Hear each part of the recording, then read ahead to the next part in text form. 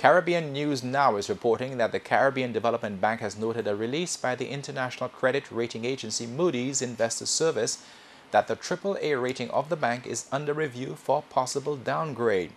The release notes that the review will consider the CDB's strategy for refinancing its upcoming maturities and structuring its amortization profile going forward. The review will also include an in-depth assessment of the bank's governance and risk management policies and practices, with a focus on asset/liability and liquidity management relative to that of other AAA-rated multilateral development banks. In its discussion with Moody's, the bank indicated that there were well-founded reasons that led to the two issues under discussion. Moody's notes that the bank's liquidity never fell to levels that would endanger its ability to fulfill financial obligations.